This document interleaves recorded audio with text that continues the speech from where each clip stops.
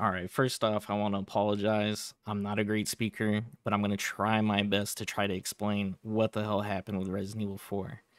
Resident Evil 4 was a GameCube exclusive when it launched in January 2005. That's why the controls and the polish isn't up to today's standards, but back then it was the standard, right? So Capcom and Nintendo had a deal where the mainline Resident Evil games would be exclusive to GameCube, but spin-offs were allowed on other systems, like the Resident Evil Outbreak series, which was on PS2. This game right here was the last game with fixed camera angles and tank controls as classic RE fans knew them. It did really, really bad. I'm showing off early builds of Resident Evil 4. And there's at least 2 specific builds I remember being shown. I think this could be actually 3, but Devil May Cry was originally intended to be a Resident Evil game, and that ended up becoming a new IP. And you can see some of the gothic architecture in Resident Evil 4 because they share some of the same assets. And the other game was Haunting Ground. I don't know if anybody played that, Fiona and Huey, and it's like a kind of a clock tower type game. Stalkers chasing you. Fantastic.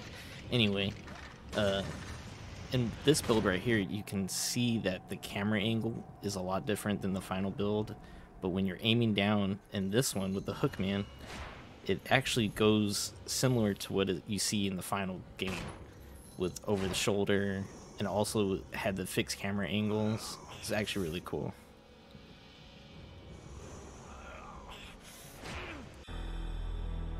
You're the man who lost a mother and a brother to evil 20 years ago. The son of the legendary Dark Knight Sparta, Mr. Dante.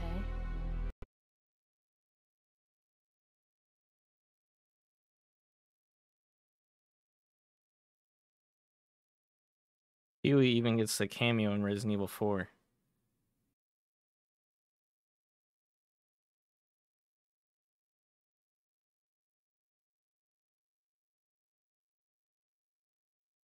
And it is so infuriating, but it's also like refreshing to know we've come so far in the video game space. Like I have so many thoughts about like the actual like gameplay portions of it, but part of my problem is that I got super embarrassed because I was playing this game on stream. I was like, oh, Resident Evil 4 is a classic game, not a problem, super easy, right? I jump on stream and I start playing it. I literally can't control Leon. I'm so embarrassed. I got like 7 people watching me play this, and I'm like, we're gonna switch to Cult of the Lamb, and I loved it.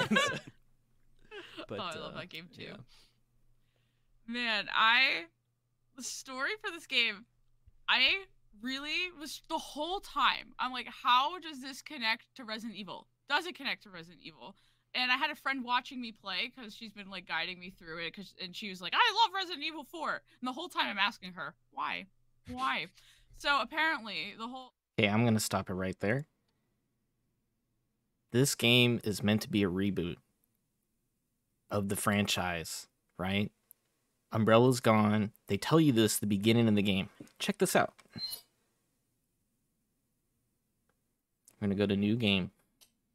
Resident Evil 4. 1998. I'll never forget it. It was the year when those grisly murders occurred in the Arklay Mountains.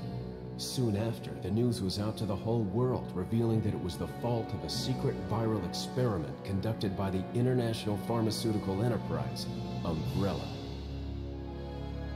The virus broke out in a nearby mountain community, Raccoon City, and hit the peaceful little town with a devastating blow crippling its very foundation. Not taking any chances, the President of the United States ordered a contingency plan to sterilize Raccoon City. With the whole affair gone public, the United States government issued an indefinite suspension of business decree to Umbrella.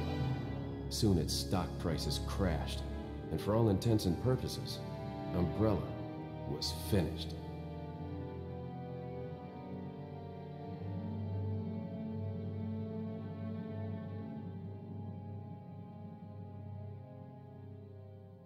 6 years have passed since that horrendous incident.